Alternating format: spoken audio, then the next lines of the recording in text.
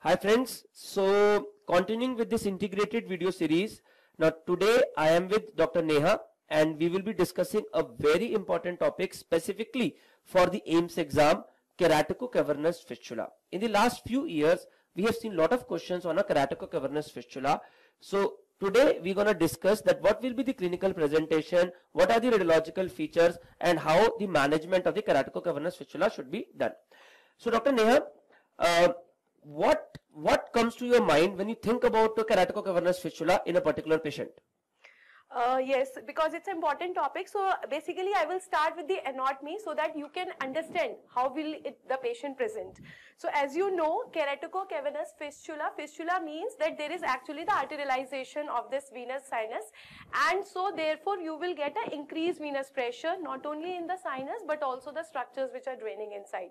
Now the structures which are draining inside, very important, the center one is the internal carotid artery along with the sixth nerve, and then we have the lateral wall. The lateral wall gives passage to the third nerve, fourth nerve and the first and second division of the fifth nerve.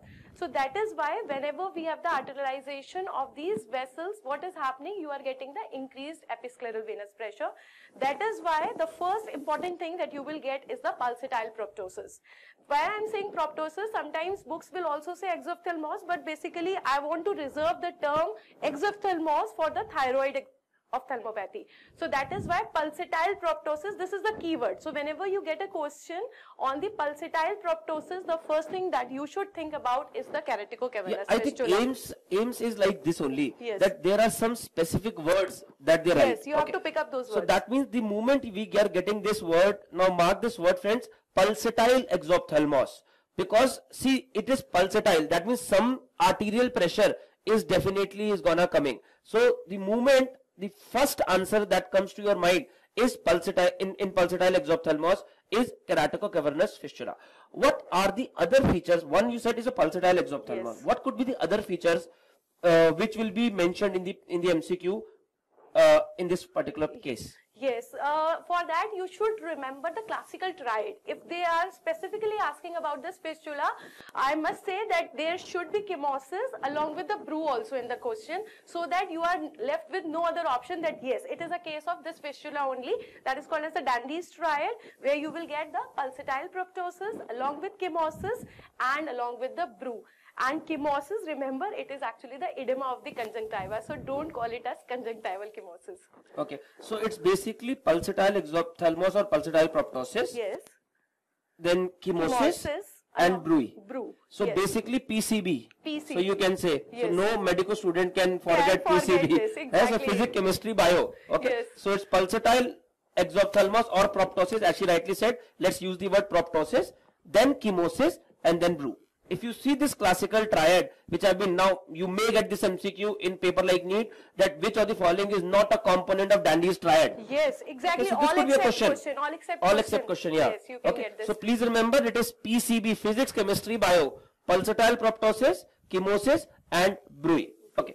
Then apart from this, anything else that you do in an ophthalmological part for the pulsatile or this Carotico-Cavernous fistula? Yes, the ophthalmoplegia is a very important part because so many cranial nerves, cavernous sinus is actually hub of cranial nerves, and that is why all the cranial nerve palsies can be affected here.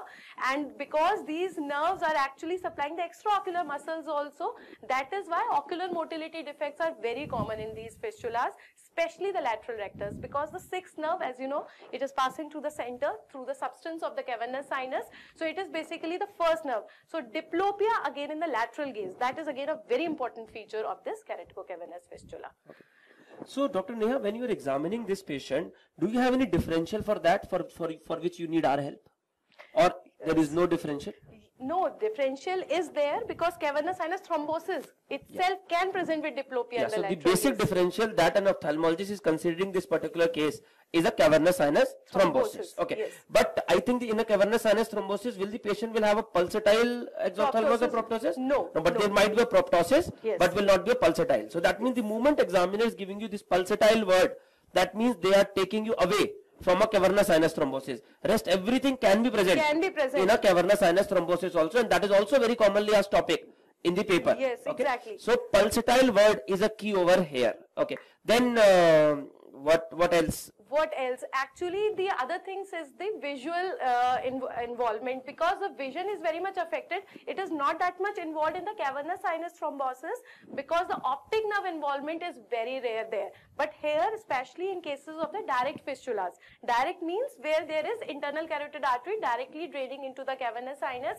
There, because it is mainly occurring, 75% of the cases are occurring due to trauma, and trauma can lead to the optic nerve involvement. You can have the sudden vision effect. In indirect ones, we can have the gradual or the insidious involvement of the visual acuity, but again the vision involvement will give you a clue towards the fistula, which is not found in cases of the cavernous sinus thrombosis. Can we see some photos of, because nowadays we are getting clinical pictures also, Yes, so can we see definitely. some clinical photos of the patient who presented with the Carotico cavernous fistula?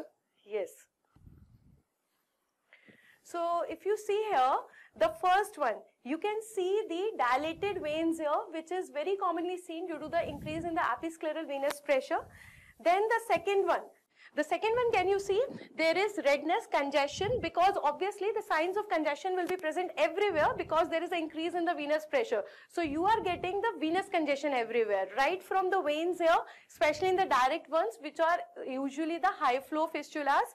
And then the third one shows you the hemorrhagic chemosis. See, chemosis you can find at many places, but hemorrhagic chemosis is again found only in cases of this fistula, Carotico cavernous fistula. So if you see a figure where you have got increased episcleral venous pressure, if you have chemosis, especially along with the hemorrhage, that's a definite clue that you are having this fistula, Carotico cavernous fistula.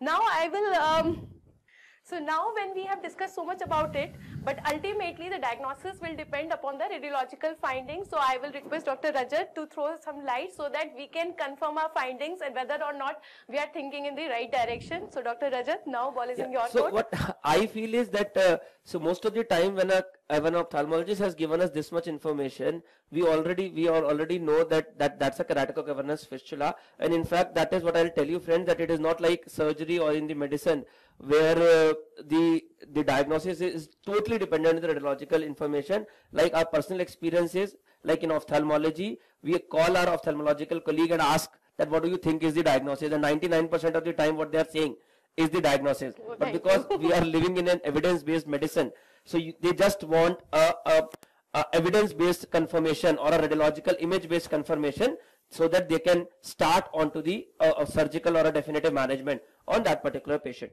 Okay, so as she rightly said, that what is happening, if you look at the pathology that is happening, it's a fistulous communication between an internal carotid artery and a cavernous sinus. Okay, so ultimately there is a big pressure difference between an internal carotid artery and a cavernous sinus.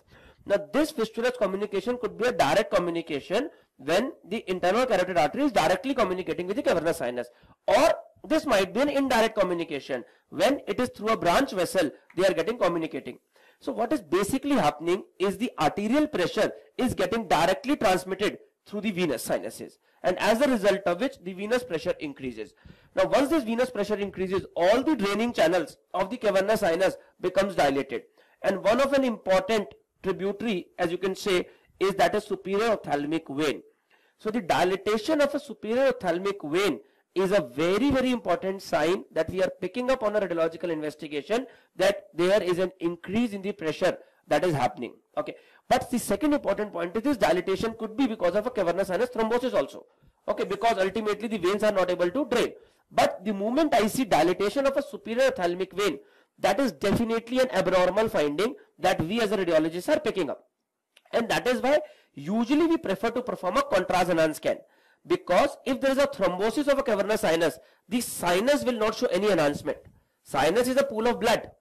If I will do a contrast enhanced scan, if it's a fistula, the sinus will show intense enhancement.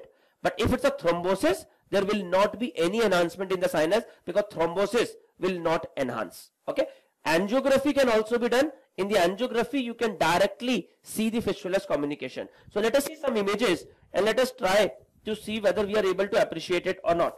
Okay, so these are the two images, as you could see. Now these are the transverse section of the brain, and if you see this is the transverse section of the brain where you could see that the superior ophthalmic vein is getting dilated, whereas in this particular image, as you could see, in the orbit you could see the dilated superior ophthalmic vein, now which is a pretty higher section above the orbit. The moment you see this finding, immediately it should come to your mind that yes, there is something abnormal that is happening to the main part, which is cavernous sinus. Okay, if I do the angiography, which is a non-invasive angiography, as you could see the MR angiography images here, you could see that there are abnormal tortuous vessels that you could see in the region of the right cavernous sinus along with the dilated vessel, which is again a definitive sign of a keratoco-cavernous fistula. Please remember, somebody asked me the preferred investigation, I will say a contrast enhanced MR is sufficient to make a diagnosis of a keratoco-cavernous fistula,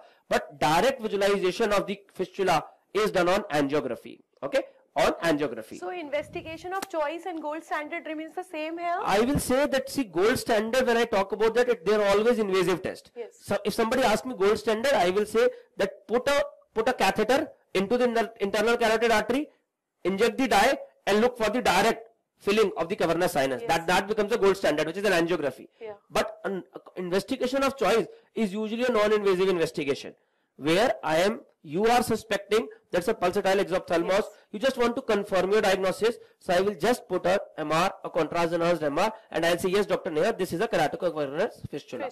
Then depending on the circumstances, you will choose a treatment option for that particular patient. Now let us see, what do you think, like we have diagnosed, it's a keratoco-cavernous fistula. So what are the treatment options that you have for this patient? Yes, thanks for explaining so intensively. First of all, I would try to see whether it's a direct fistula or it's an indirect fistula. So you will help us to know whether it's a direct fistula or it's an indirect fistula, because the treatment regimen is usually different, because direct fistulas are usually the high pressure fistulas, and there you have to maintain the patency of the internal carotid artery. That is very important. While you are occluding the internal carotid artery communication, most of the times what is the problem, that you may end up in occluding the internal carotid artery itself. So you have to do certain procedures so that you maintain the patency. In the low pressures, the indirect ones, yes, you have to just occlude the tear which is between the branches as well as the cavernous sinus. So we can take the transarterial approaches as well as the transvenous approaches. The transarterial approaches are usually preferred in the direct ones, while we prefer the transvenous approaches in cases of the indirect ones. Alright, Dr. Niha. So that means that the treatment is primarily surgical if you have in this particular case. Okay, so friends, so please remember as the take home message that keratoco-cavernous fistula you're gonna consider when PCB is given in the choice: pulsatile proptosis, chemosis and brew. Okay, yes. The preferred investigation is MR, contrast enhanced MR. Gold standard, when you want to see the exact site of fistula, the gold standard is a direct angiography. Okay, direct angiography, which is a gold standard. Now this image that you could see is a MR angiography, as you could see both the vessels. Okay, so please remember, that's a very important point, specifically for the NEET paper also, that if you are seeing both the vessel, both the internal carotid artery, it cannot be a catheter angiography, because you can't see both the vessels. Whereas if you see this image, as you could see this image, what is happening in these images is you are seeing only one internal carotid artery. That means you are directly entering into that particular vessel and injecting the dye. Okay. Another interesting catch here is a catheter angiography in the exam or in the practical life is usually shown with a black color, whereas a CT or an MR angiographies are usually shown with a white color. Okay. So sometimes students are confused in identifying that whether it's an MR angiography, CT angiography, which are non-invasive, or a catheter angiography. So if you this kind of image, this is a non-invasive angio where you're directly injecting a dye in a vein and you can see both the vessels. Whereas if you see this vessel, this is a DSA or a digital subtraction angiography or a catheter angiography. Okay. So these are the important points about the keratoco-cavernous fistula as a part of our integrated series. For more such videos, like our channel, DBMCI YouTube channel, and keep watching them. They will be very useful in your preparation. Thank you, Dr. Rajat. Thank you. Thanks for watching, guys.